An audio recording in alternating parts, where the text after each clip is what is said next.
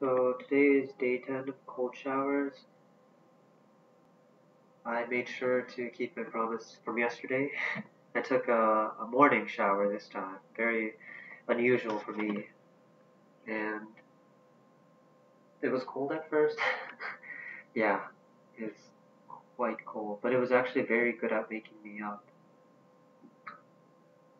Yesterday I didn't get a lot of sleep, but when I took the cold shower, it woke me up pretty much immediately. I had to kind of mentally prepare myself, but then once I did,